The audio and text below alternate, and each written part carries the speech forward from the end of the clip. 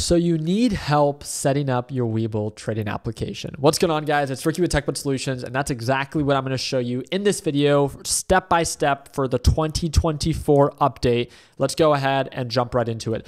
If you guys have not already downloaded the Webull trading application, in my opinion, it's the best. It's commission-free, and they are continuously updating and advancing their trading platform both on desktop and on mobile.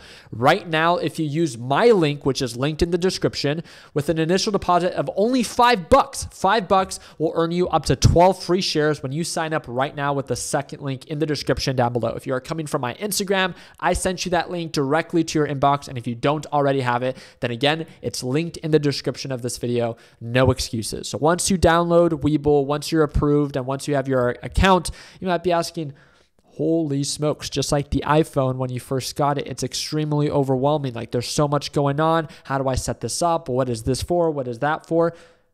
Calm down. Again, I'm going to show you step by step exactly how to use this platform. So the first thing you're going to do is when you click on the stocks tab, as you can see right on over here, it's going to take you to this window. It might not look exactly like this. This is how I have mine set up. And I want to explain to you that these are all widgets. You can actually hold and drag these widgets and move them in different areas depending on what best suits you. For me, I like how mine looks right here. I have my positions tab here. So when it comes down to, let's talk about the trade that I took on Robinhood today. On Robinhood, again, if I want to see my position, then again, I just open up that positions tab and then I add it right on over here and I can see exactly my position. Robinhood, it's a stock. This was the last and most recent price after market hours. And this is how much money I made today, $30,500. It was a really good day. This is not an average day. This is considered a quotes widget, right? These are all different widgets. So this is obviously the trade widget, there's the time and sells widget, there's the order book widget. This tells me where people are buying and selling, and then this is the actual charts. You can add, remove, and edit widgets just by clicking on the little three dots on the right hand side. You click on add widgets. They have these quick little tabs here, or you click on all widgets and you can really just go down the list. You can look at the quotes widget. So there's like the charts, which again is this main area. There's the options if you want to trade options. I would not recommend it for beginners, but again, that's up to you. I personally do not. Quotes, which is again what you see here on the right hand side. If you want to add that quotes tab, then again, you're able to add it. Key statistic, which again tells you a little bit more about the stock and the application the stock that you're personally trading. This is the time and sales. This is what you see here on the right hand side. This is telling me kind of like the order book, the order flow of the number of orders coming in or coming out. This is the volume analysis. I don't use it too much, but I do have it set up on a secondary tab. If you want to overlap these tabs, it's super simple. You just hold and you drag it right above that tab and it makes it a column right within that tab. So now you have two tabs to go through. You can see that I have the positions tab, I have my notes tab, I also have the order tab. So again, you can kind of mess around with it and become a little bit more familiar with it. The positions tab again is something that you can set up yourself. So when it comes down to trade, there's the positions tab, which you can add right on over here, right? So the really cool thing about this is that Webull not only shows you the tab and the ability to add it, but also it gives you a very brief description of what each tab is. You can go down the list of everything. I mean, literally everything. You guys can see that I have an orders tab. If you want to add it, it's going to pop it up right here. So once you get the widget, if I were to click here, it's going to open it like this. And then I just drag this little widget and I drag it to exactly where I want to. Obviously, I don't need two of them, so I'm going to exit that out. But again, this is where you add and remove all of the widgets. Very, very quickly. This is obviously all of the stocks that I have here on my watch list. You can create different watch lists by being able to if I'm not mistaken, let me go ahead and you click on edit watch list and you can create your own. So you can add watch lists, remove watch lists, and all that stuff. So you can add a watch list here and then begin to remove stocks. How do you add stocks to that watch list? Super simple. Let's say that I want to add QQQ to a new watch list. You can click on following, or you can click on it again and then star it on whichever watch list you want to add that stock to. So the really cool thing about that is that it makes it very easy to add a handful of them very quickly.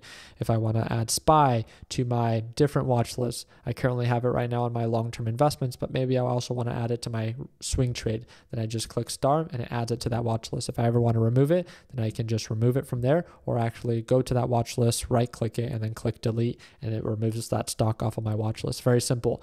So I'm able to click on the stock, and then right when I click on it, it shows me exactly what it is that I just clicked on. So you can go down the list and see, all these different stocks, and it should reflect directly on this chart. The really cool thing about this is that, I have specific indicators set up. Again, just because I have these indicators set up does not mean that you need to. But I want to show you exactly where you add these indicators. So you can go right on over here, and it should have this little, let me go ahead and pull it up right now. So it's this little indicators tab under charts. So you click on indicators, and I have the EMA, the moving average, the MACD, the RSI, or I can click on indicators and it pulls up all of the ones that are most commonly chosen. I can also go to indicator settings, and it provides for me a full-on list of different indicators, and I can mess with these settings. So if you're trying to become familiar with what my settings are on my EMA, I have a length of 45, which is my preference, and then I change it to this color. And if you need a brief kind of like introduction to what this indicator is, please take some time and read it. Then I also have the moving average, quick introduction. My style is green, and then the input is that I have it at a length of 200. You can have more than one EMA, as you can add multiple ones of these, and then when you just click on style and you activate it if you want another one. I don't want and don't need multiple different indicators. I feel like sometimes when you add too many indicators to your charts, they call it like indicator paralysis, like technical paralysis. It's overwhelming, and they end up contradicting one another. So my focus is always just to try to keep it as minimal as possible. And the only other one that I have on the actual charts is the super trend indicator, which again is just one that I'm messing with, and I have default settings on that. So again, my input is 7 to 3, the style, and if you want to learn more about it, it pretty much just gives you buy and sell signals depending on, again, what specific parameter you have set up. I also have the MACD and the RSI, which is what you see right on over here. The RSI indicator tells you if something is oversold or overbought. If it's below the 30 RSI, it's considered oversold. If it's above the 70 RSI, it's considered overbought. The MACD is an indicator that again gives you a better understanding of when a potential reversal might be forming based off of these MACD bars and when it's beginning to curl on over. Again, there's not one indicator that you see on my chart that's 100% accurate 100% of the time. So I want to remind you that indicators are to be used as a reference, never as a sole reason on when and why to take a trade. You can see down here that you have specific intervals. These are considered time frames. These time frames give you a different perspective. So again, every candle that you might see here, if I'm on the 1 minute time frame, that means every candle here represents 1 minute of time. If I click on the 5 minute, that now means that every candle represents 5 minutes of times, 5 minutes of time, and again, so forth and so on, right? So if I click on the 4 hour, every candle represents 4 hours of time, and then on the day chart, every candle represents 1 day. The great thing about this is that again, by looking at different time frames, you get different perspectives of how this stock is performing. I can see that, oh wow, QQQ on the day chart, I can look back all the way back to 2022, 2021. I can get a much larger perspective of how QQQ, which is the NASDAQ ETF, is trading. I could see its, downward trends that it's had in the past. I can see its upward trends. I can see that it's a little bit more on the overbought side. It's approaching previous highs. Okay. But if I were to zoom in and maybe look at the 5 minute, I don't see all of that. I just see that it's kind of trading sideways and it's testing a resistance that it's had in the past before as of yesterday. But this is why, again, when you're performing a technical analysis, you want to look at different timeframes to get different perspectives so you can make a more informed decision. And you can see that based off of the indicators that I have set up, it's not too overwhelming, right? So that's the charts. Those are the indicators that I have set up, and those are the different timeframes. The other thing that I want to show you is how do you buy and sell a stock? Very, very simple. You can use market orders or you can use limit orders. Those are the most simple ways. You enter the amount of shares that you want, and then during normal trading hours. So market orders means that you're able to buy the stock at the current market price, which again is easy to do. But if you want a very specific price that you want to enter at or a very specific price that you want to sell at, then you use limit orders, and it's pretty much the same thing, but you just control the actual price that you want to buy in at or sell at. So again, if you want to be more specific to your entry and to your exit, there's this tab right here that you can use to include extended hours, and depending on your settings, right off the bat, you might not have access to extended hours. So your charts, when you look at them, might look something like this. And if that's the case, that just means that you have to turn on EXT, which stands for extended hours. Extended hours represents the time before the market opens and after the market opens, which is about 4 hours on average pre or after market hours. And there tends to be some, of course, trading activity. So if you want to be able to have access to that and be able to see it, then you have to turn on your EXT to have access to that, and to also be able to initiate an order during those extended hours. Then you click include extended hours, and you can only buy and sell with limit orders. You can't do it with market orders. That is a rule across all trading platforms.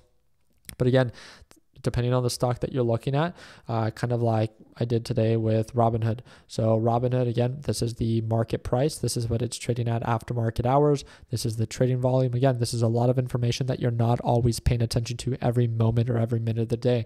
I want to remind you that just like when you first got your smartphone, it was very overwhelming because there's so many different features in the very beginning. But just like now that you need to send out a text message, you know exactly what application to go to, even though there's an abundance of applications, and you know exactly where to go to be able to send that application, send that message to whoever it is that you want to send it to. And that's exactly what, again, this will be like once you become more familiar with the platform. When I want to go search for a stock, I know exactly that I can click on this search tab and be like, hey, I want to look up AMC. AMC gapped up today, and I want to make sure that I make myself aware of, you know, the activity that's going on. If I want to look up a different stock, or I want to add a different indicator, I want to add, you know, a different feature, then again, that's all done with the widgets, that's all done with the indicators, and you can all mess around with it. So again, the more you mess around with it, the more you become familiar with it. And one of the things that I would really encourage you to do is, if you haven't done so already, it's called paper trading. Paper trading is a free way to be able to test the market with free money, but be able to test the market with real stocks. So you're able to trade all the same stocks that I am, but you do it with fake money, but you can gain real experience. So a lot of people, this is where they make the mistake. They don't treat paper trading like it's real, or they don't take it seriously. And guess what? When they make the transition from paper money to real money, they end up really struggling because they didn't treat it serious, right? You're choosing to be here. This is not something that someone asked you to or is making you watch. It's probably because you've shown interest in wanting to learn more about the market.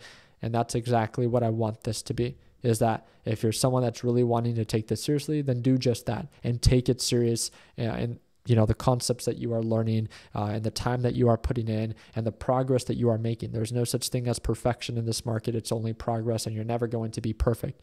It's never about getting in at the lowest price point or selling at the highest price point. It's just about getting in when it makes sense and selling for a good price point. This all will begin to make a little bit more sense as you spend a little bit more time in the market. And again, at least for myself, I always learn best by watching other people do. And that's why our live trading sessions are so important. So I'll go ahead, and if you're coming from my Instagram, I'm probably going to send you a message in a few hours. But the whole point of my live trading sessions is that I trade live privately every morning with my LPP team. They get to see every entry I take and every exit I take. So imagine waking up every morning where you get to see my screen, you get to see me just like this, but you see me actively trading, and you see me sharing my thought process behind every trade I take.